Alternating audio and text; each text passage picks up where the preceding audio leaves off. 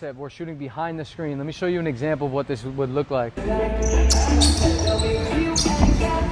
Pete.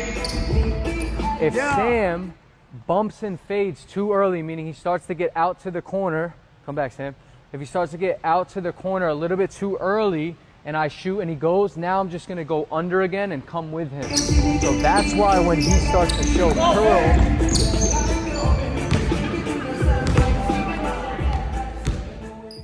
and then I shoot late, now if he's showing and then he shoots behind the screen, I'm going to continue this way, and this is the amount of space he needs. He doesn't need to get all the way to the corner.